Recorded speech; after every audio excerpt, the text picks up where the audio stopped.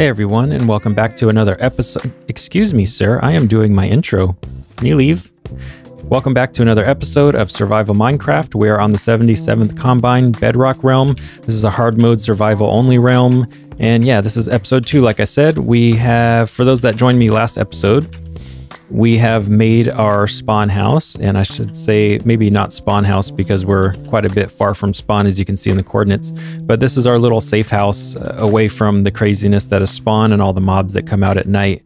So we've just been here mining, enchanting, and just gearing up because today I want to take my first steps into the nether. And yeah, we've been making a nether tunnel from here to spawn on the Y level 111 above all the craziness of the nether, but I actually want to step in down below and see what's going on downstairs with all the crazy mobs and new biomes and everything like that. So let's go ahead and get geared up and we will step into the nether. Between episodes, we've been doing a little bit of fishing. So I managed to get a couple books and got a pretty good fishing pole for fishing. And yeah, we've just been storing some material. Of course, the first two I click on don't have anything. We've been storing some of our mining materials. This is about 2 hours worth of mining with just a regular pick, no efficiency and no beacons or anything yet. So it's kind of slow, but we've managed to get quite a bit of resources plus some iron in this chest right here, which I'll get. And yeah, we've just been storing some of our junk as best as we can. I'm really trying this season to stay organized. So we put some special stuff up here, some books that we bought, and this is my wood chest, and then yeah, some valuables over here. So speaking of books that I bought, because this mushroom island here is the close one to spawn, we decided to make this the shopping district island so we can shop around and not have fear of mobs and creepers coming up on us while we're shopping.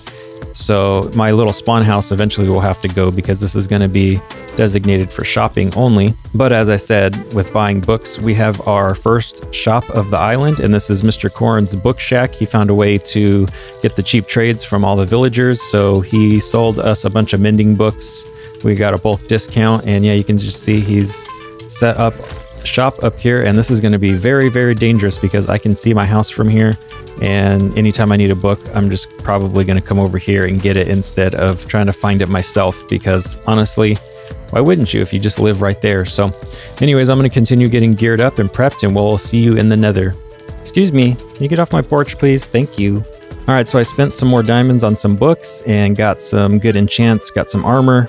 We made full diamond armor. I made sure to get mending on everything because I had the mending books, and we'll worry about getting the full protection and everything later. I did get fire protection on this just in case we fall into some lava or have some trouble, and I tried to get as much protection as I could with the other things. Right now I'm over here at a community gold farm that one of our members, B-Mitts, had made, and I checked this out yesterday. That's why I had so many levels at the beginning of this episode, because I was spending some time over here getting that so I can enchant some tools and everything. So I got my 2 pickaxes, and they are pretty maxed out, I think, as far as you can get them. But I wanted to repair my silk touch before I take off because I want to do some mining for netherite, some ancient debris, and get netherite tools and armor. And yeah, let's see how hard it is to get netherite. So let me just go ahead and repair this, and I'll see you guys in a little bit. All right, well, we are geared up and we are chilling right here in the nether hub, or what is the start of it. I can see someone has been building up the ceiling up here. So what we're gonna do is just step down into the nether floor and see what's going on. I know I'm supposed to probably be wearing some gold armor to not, oh man, I should have brought a shield. I'm already regretting this decision. As you can see, I got, oh, wrong one again. I got full diamond gear, and we are mostly enchanted with protection 3 all the way around. I got some fire protection, yeah. So we're just gonna go ahead and try it, see what happens, see how far we can get without getting... This is just gonna be a bad idea. I already know it. This is a terrible biome to start in. There's skeletons everywhere. Oh my goodness. All right, you get wrecked, you get wrecked, you get wrecked. I do not want to fall off this edge. This is just a bad idea. All right, they're fighting each other a little bit, so that's saving me somewhat. Let's get you out of here. Let's get you out of here. I seem to be taking them out pretty easily, and then some will just spawn, and they spawn in groups of 3, which makes it fairly difficult to get. Oh, there's one down there, dang. See, there's another group right here that just spawned after I just looked over here, and there's some more over here on this side. So this is just a mistake. I'm gonna As much as I would really love to explore down there, I think I'm gonna try this later, or get a shield or bring a buddy, because this is just gonna be too much at the moment. So as I was waiting to go down into the Nether, I was doing some reading and I saw this Google search that I looked up, and you can actually find ancient debris up above not just Y122 to Y8 or whatever it is on the Nether floor. You can actually find it up above where we're at Y111. And even though it's not as common, I think it would be a lot safer anyways to just mine up here instead of down below. So I think what I'm gonna do is just try to do that for a little bit and see where that takes me. And I'll give this maybe 30 minutes, see if I find anything. If not, then I'll go down to the Nether floor and try it again down there.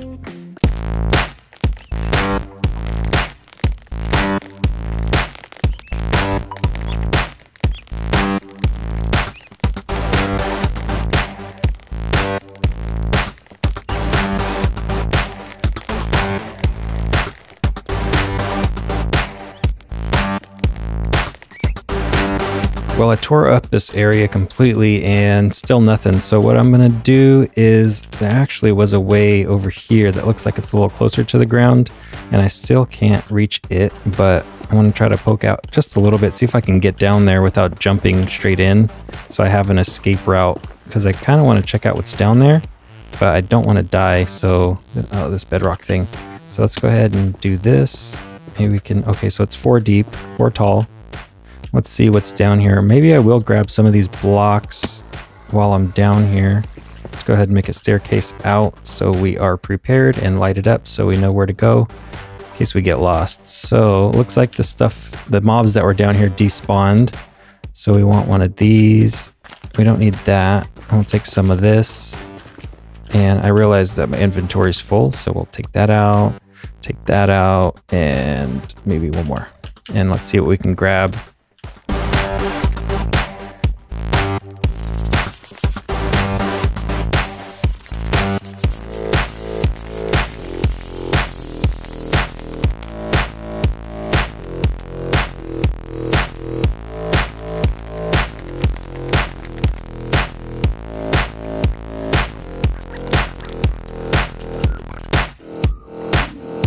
Oh, please take the bait and don't attack me.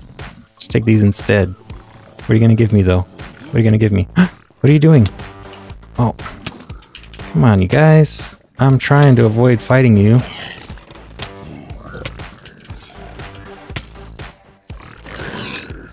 But did they leave any trades before they left? Just crossbow? No trades, huh? Just crossbows. Shall we try it again with these guys? I don't think they're gonna like it. Okay. They want to die, I guess. Come on, take the bait. Take it. They're not trading. All right. I don't know if maybe I'm supposed to wait a little longer or what. Maybe this guy will do it. No? You're just going to keep taking the gold? All right. These guys don't want it. Maybe I need to be wearing gold armor for this to really work. But yeah, it's getting a little crazy down here, so I'm going to get out of here, actually. Oh, did I? Oh, no. I blocked my own exit. All right, well, it's been about an hour and still no sign of ancient debris. I've just been strip mining just like you see right here. I don't know if this is the most effective way or not. And yes, I'm well aware that I'm leaving quartz behind. I don't have my silk pick. It's about to break. I don't want to mine it anymore. So I spent a pick and about an hour mining and no sign of ancient debris up here. So I don't know if it just doesn't spawn up here or I'm just very unlucky. But either way, I'm going to go repair my pick and then go downstairs and see if I could find anything down below. All right, we are all repaired up, and Miss Grumpy Cat had shown me a way down safely to the bottom of the Nether, so thanks, Cat, for showing me this. And we're just going to go ahead and start strip mining down here. I've already seen some ancient debris that someone else had claimed, or actually it's left unclaimed, but it's been marked off, so we're not going to mine that. But yeah, I'm just going to go ahead and dig. Dude, already? What is the deal, man? We're just going to go ahead and start strip mining down here and see what we can dig up.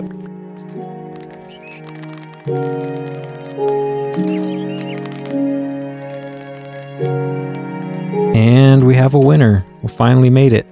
We actually only went down about 80 blocks or so, you can see on the X coordinate. And yeah, I was just making a little strip mine. I haven't even dug out the sides yet just because I was going straight ahead collecting blackstone. But yeah, we finally got one. So let's dig this out. Let's see if oh, this is taking longer than I thought. All right. Oh, we got 2. Okay. Maybe we can get 3. I don't know. I'll dig out around it a little bit. I think 2 is common. I actually think it's more common to get 1, but yeah, 2 will work. And I better pick this up. Let's see, what can we get rid of? You're out of here. You're out of here. And yeah, we have 2 ancient debris. So I think we need 4 to make 1 tool, or to make 1 netherite ingot. So we're just going to keep going and try to get another one. And we have another winner. Let's see how many we got here. There's 1, ooh, 2, 3.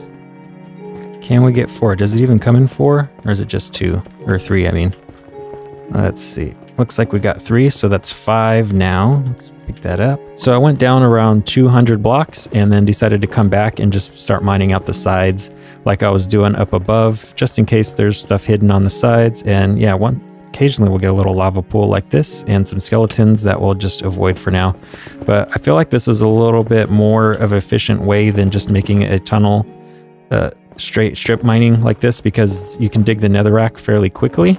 And yeah, you can get through all these, you can check all these blocks pretty quickly. So I don't know, there may be a way to myth bust this or to test this, but for now this is just how I'm doing it. It's working for me, so I'm gonna stick with it. And yeah, let's just keep getting some debris. I'm gonna see how many I can get within the next hour or so, or until my picks wear out.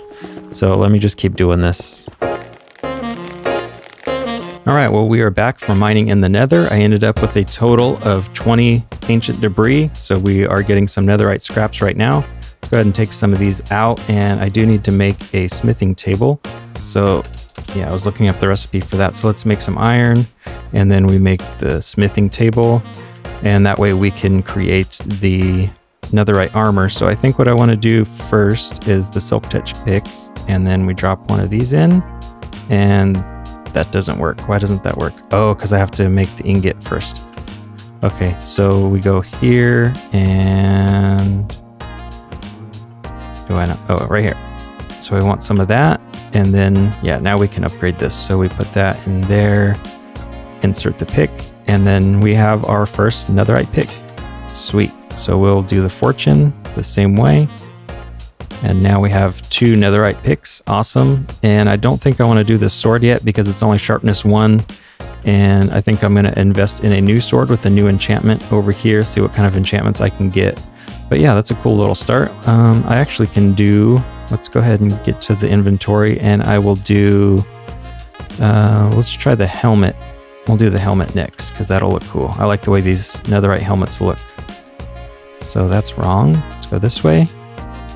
And let's try it on. How do I look? Oh, yeah. That's a handsome boy. Pretty music, see? I even have an aura of my own music.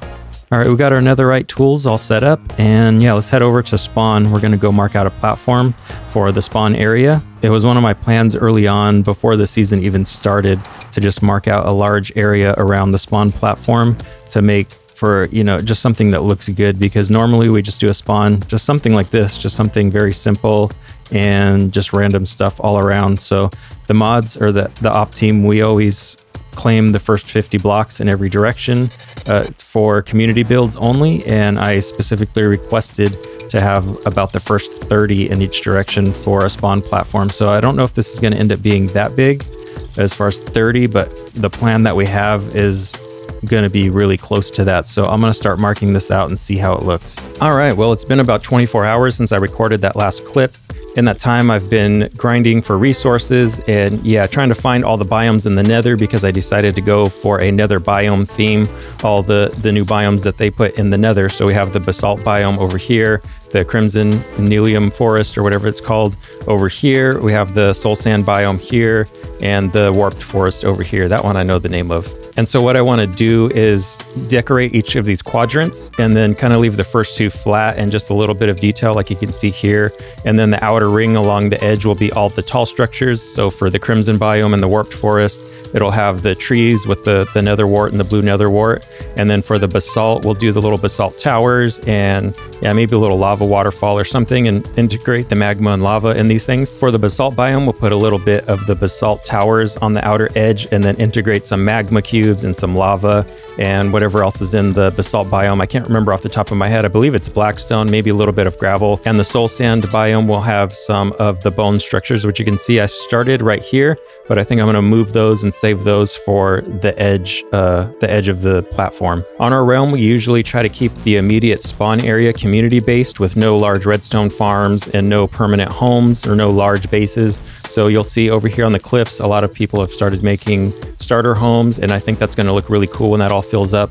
We were able to build our platform into a bridge that will tunnel through this and maybe have a way up and integrate it with the scenery over here. And to the east side over here, we have a tree farm that's already popped up, and I figured this side would be good to reserve for community farms for public use. So whatever kind of small farms we can make, we can put over here. And then to the north side, we have our spawn portal. This will take us to the nether, where we'll build a nether hub that will take us to everyone's base and all the, the main attractions around the realm. And when I finished this, I realized, it was mainly because I ran out of materials, but looking back at it from far away now, I really want it to be anywhere from 10 to 15, 20 blocks taller and more of a spike look to it. So it's a lot sharper, a lot more jagged, which is hard to do when you only have full blocks of these basalt, but I kind of want to do my best to make it look like that and then chip away at the inside a little bit so the portal sticks through a lot more and is a little more prominent on that build. And finally, over here to the west, you can see in the netherrack outline over there is going to be our post office where we can send each other, mail and drop off gifts and trades and whatever we want to do. And another member of our realm is going to be working on the redstone for that, and it's supposed to be really cool. So I helped them outline a spot for that. You can see a pathway marked out over here, and it bridges down, it staircases down over there, and we can do some more community builds over here. The little outline of blackstone right there in the center of your screen is going to be a community safe house where if you happen to die on the realm and it's nighttime and you need to gear up real quick, you can go over there and have a little safe house. Or if you're new to the realm and you join, then you can have some gear from over there, maybe some food or anything that's really community based and you need to put in what you would consider a safe house will be there. So yeah, I'm really happy with the way that this turned out. So I hope you guys enjoy it. Next episode, we will be finishing this off. It's taking a long time to just find all these biomes and survive in the nether and then try to bring all those resources back. So now that I know where all these biomes are at, I can go make little dedicated missions to like the basalt biome and get all the basalt, make a dedicated mission to this one and get all the materials for this and so on for the other ones, and then try to finish the outline of this thing with maybe some basalt pillars going all the way around or something to kind of finish it off. So we'll save that all for next episode. So if you guys enjoyed this episode, please hit the like button. And if you're new to this channel and want to follow along, make sure to hit the subscribe button. Other than that, I hope you guys enjoyed this episode and I'll see you guys next time. Bye.